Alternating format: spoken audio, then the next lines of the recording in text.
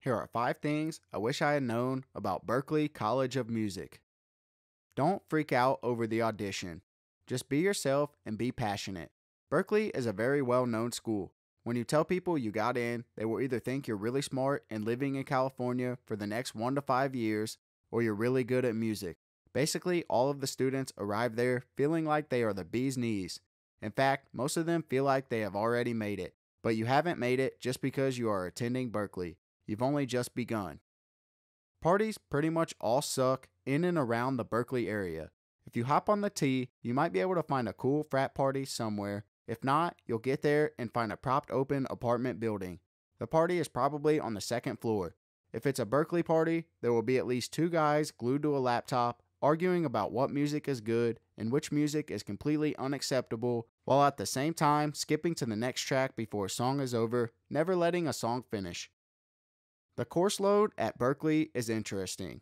All of the students are required to take a significant amount of the same core classes. These include harmony 1 through 4, ear training 1 through 4, conducting 1 and 2, tonal harmony, counterpoint, arrangement, etc. It's all manageable, but it takes a long time to complete these courses. You'll come to find this extra work is just taking time away from the music you really care about working on. You will also be required to take a handful of liberal arts classes. Overall, the school was not as personable as I would have liked. Like most colleges, Berklee College of Music is a business and it wants your money. Just the other day, I got a call from the alumni office asking if I wanted to donate more money to the school. I haven't even started paying my loans back yet.